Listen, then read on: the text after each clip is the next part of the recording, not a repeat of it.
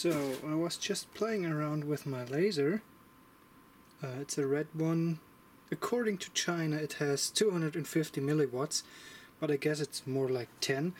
And I tried it on different things. This is sea coal. If you look it up on Google, you know what that is. That's basically the coal you find on the beach. And yeah, whoops. If you just put the coal here, you see a red dot. But if I put it over a candle once, and now I have a carbonated part here, as you see. If I put this in the laser beam, it emits white light. I have no clue how this works, but as you see, it works.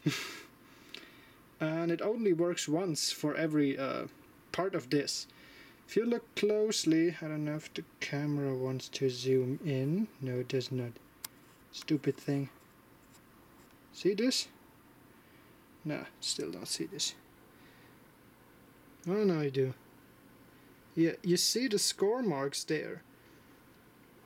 Wherever the laser hit it, it kind of burned up the carbon, which probably emitted the light.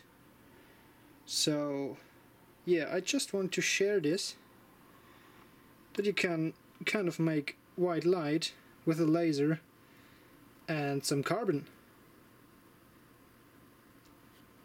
Thanks for watching.